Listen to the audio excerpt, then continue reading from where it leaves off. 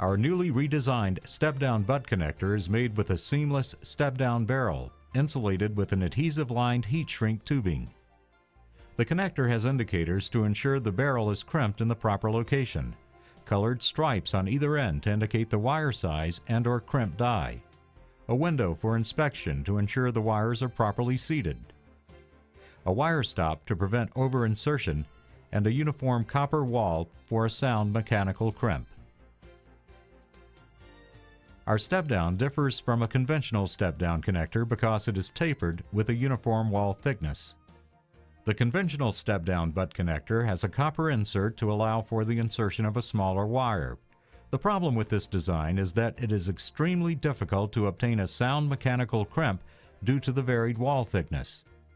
Extreme force is required to crimp the end for the smaller wire size, and the wire can be easily pulled out after crimping. Our innovative step-down butt connector with the tapered design and uniform wall thickness allows the user to install both sides easily and provide a sound termination. When compared side by side, our innovative tapered design has crimped substantially more and has achieved a sound mechanical crimp. Additionally, our new step-down design is color-coded on both ends to indicate the wire gauge size as well as which crimp die to use, unlike the conventional step-down. These are available in non-insulated, sealed crimp connector line and our sealed crimp and solder line. Installation instructions for the sealed crimp step-down butt connector. Strip the wire ends to 5/16 of an inch. Select a connector that matches the wire gauge and insert the wire into the correct end of the step-down butt connector. Make sure the wire is properly seated and crimp the connector using an insulated connector crimping tool nest that matches the color or gauge of the connector.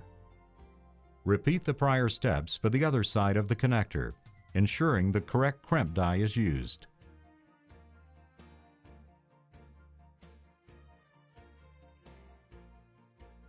Apply heat evenly around the length of the tubing, including the crimp area, from the center out to the ends until the tubing fully recovers and the adhesive flows.